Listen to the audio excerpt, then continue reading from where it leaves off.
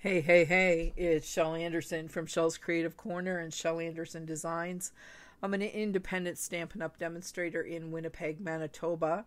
I would like to thank you for joining me today for this version of Stamp with Shel. And I have a really exciting surprise for you today. I am using a new stamp set that's going to be coming out in the 2021-2022 annual catalog in May.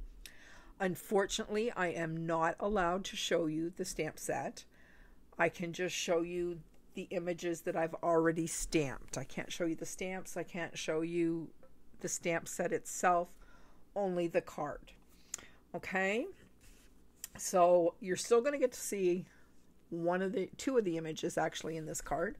And it's just kind of a little sneak peek of what's to come, and you are going to love this stamp set. It is a distinctive stamp set, which means that the artist has put some shading into the stamp, and it is called Etched in Nature, and it has nature images. All right, the first thing we're going to use for this card is a piece of old olive, and it's 8.5 by 5.5 scored at 5. Let's try that again. 8.5 by 5.5 scored at 4.25. Then I have a piece of cinnamon cider, and it is a 4 by 5.25.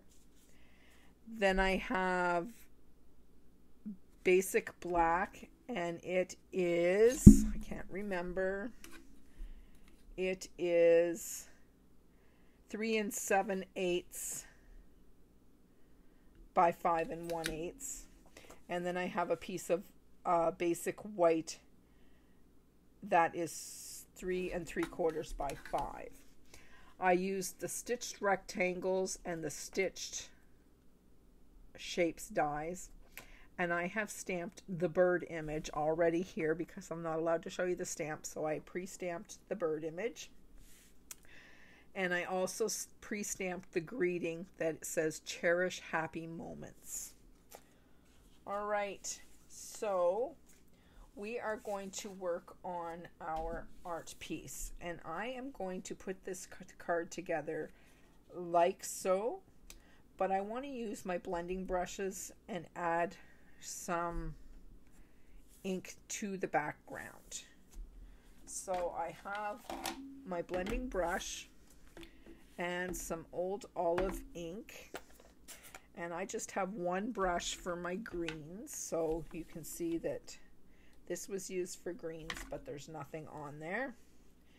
So we're going to put a little bit, I'm just going to bring this in for placement. I want to put a green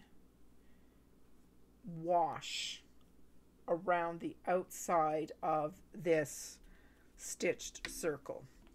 So I'm going to load this brush up with some ink, and then I'm going to tap, tap, tap, tap to get the excess off, and I am just going to start swirling ink in this area, and then we'll pop this on. It's good, but it's not out far enough, so let's try again. And we'll swirl out further.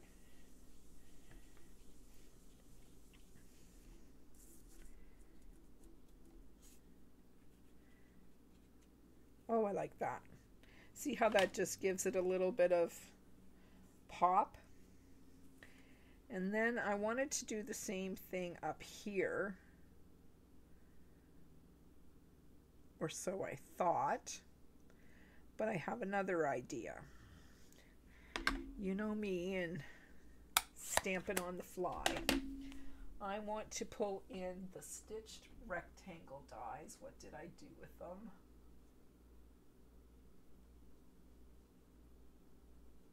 Bear with me just a moment till I find them in this stack of dies.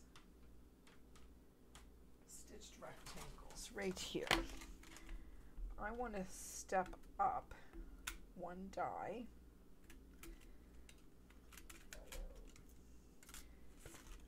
This is one die larger than this, and I'm going to cut out of the middle of this black piece. So you just bear with me. I'm going to go off camera just for a moment, and I am going to run this through the Big Boss and get us a stitched rectangle. All right, just as easy as that. So I think maybe what I'll do is layer that up instead of trying to add rectangular ink, if you know what I mean. All right, so we can get rid of our scrap paper and we can begin putting our card together. Now, we're going to slide this over, and we're going to color that in a minute. But I'm going to bring in my card base, and I'm going to lay it here in my scoreboard, up tight in the corner with my fold on the right. And I am going to add some adhesive to the back of this cinnamon cider piece. And I'm going to put this together different. I'm going to push this piece up into the corner, like so. And by using that board, you know that it's going to be straight. Then I'm going to do the exact same thing with this piece of basic black. And since this is just a layering piece, I use the middle to cut out my pardon me, I have a dry spot in my throat. I used the middle to cut out my tag because I have this layer going over top. You're never going to notice it, right?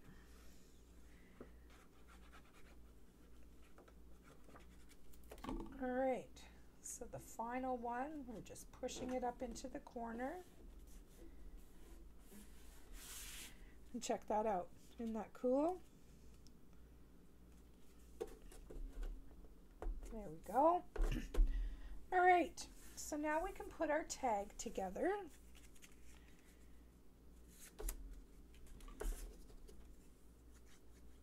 And I think I'm going to pop this one up on dimensionals, because after I color the bird, I'm going to put that one on dimensionals too.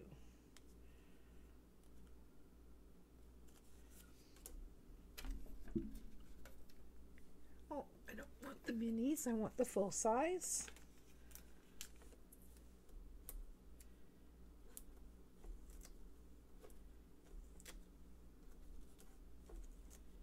One in the middle. All right. So up here, something like that. And then we will bring this guy in and we'll just fold this over and use this scrap paper again. And I have chosen cinnamon cider, mango melody, and soft suede today. And I'm going to use the mango melody on his beak and his legs.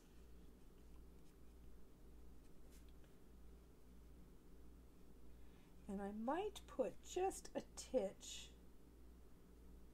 in his tail here, in his tail feathers. I'm just going here and there.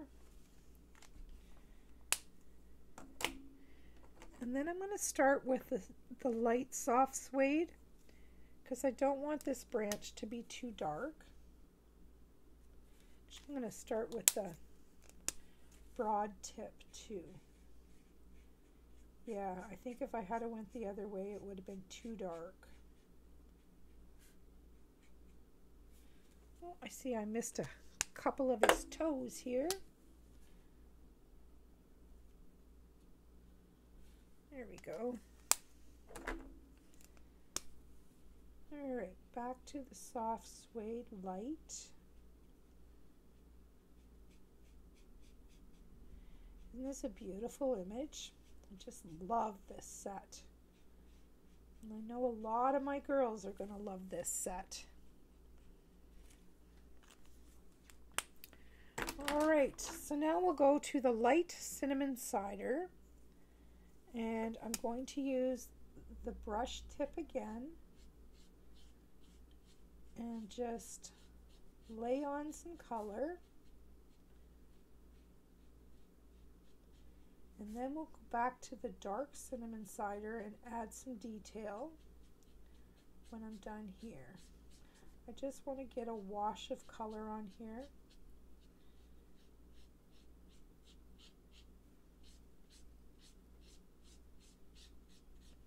And in the tail, I'm just going to do the areas that I didn't do with the mango.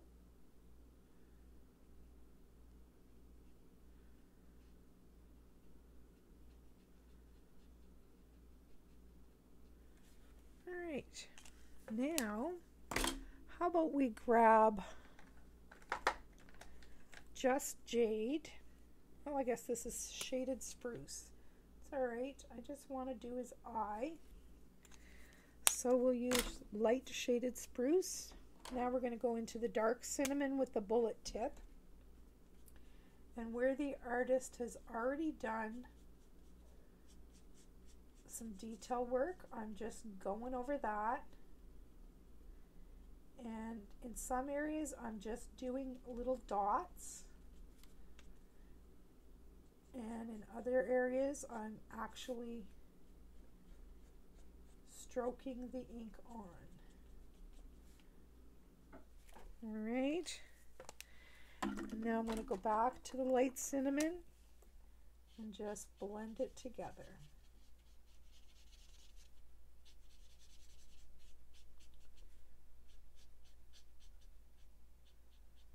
Maybe leave it a little light around his eyes.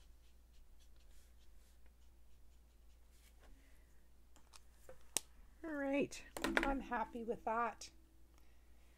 Just like so. And now, see how that pops with that little green halo around the back? I don't know if there even is a technique for this, but I kind of call it a halo effect. And once again, I'm going to use dimensionals so that it has a little bit of lift.